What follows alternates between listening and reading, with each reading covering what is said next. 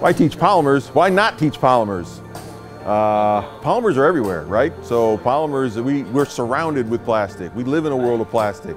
We design all kinds of artifacts and we make them out of plastic. So you need a pretty good foundational knowledge and understanding about plastics and how we mold them and form them and fix them and work with them.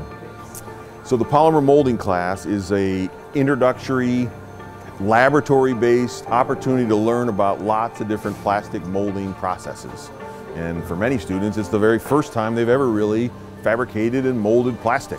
So it's a series of hands-on activities and opportunities to experience blow molding and thermoforming and injection molding and welding and composite works and lots of different plastic molding processes.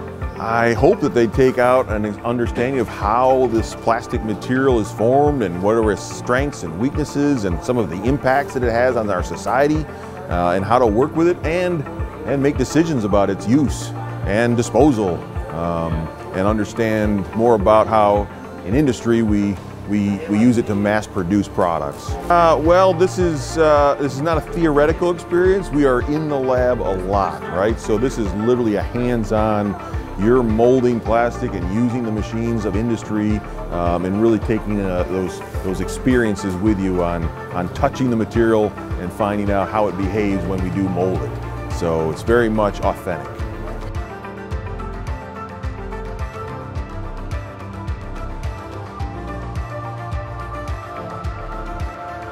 Really, you could take a lot out of polymers. We've learned so much about how plastic is made and molded and turned into the things we know them as. For example, I just made a Mancala board out of plastic just by heating up plastic and then pressing it into a mold. The nice part about plastic is there's a lot of different ways to craft it, so there's a lot to learn in the class.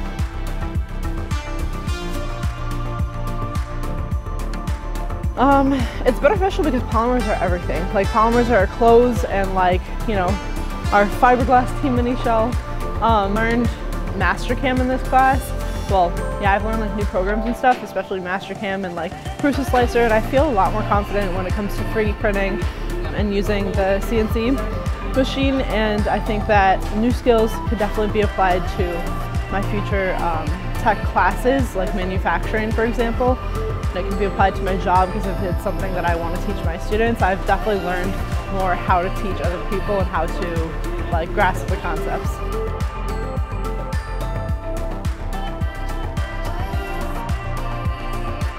Well, because there's so much plastic in our society, any good technology teacher should understand this material quite well, right? And be able to teach others about what it is and how we use it and why it's important and where does it come from. And then of course the industrial side, plastic is everywhere. So we have a lot of graduates that end up working in the plastics industry at all different kinds of levels. So we hope we're setting a foundation for going in almost any direction, just understanding more about plastics as you go.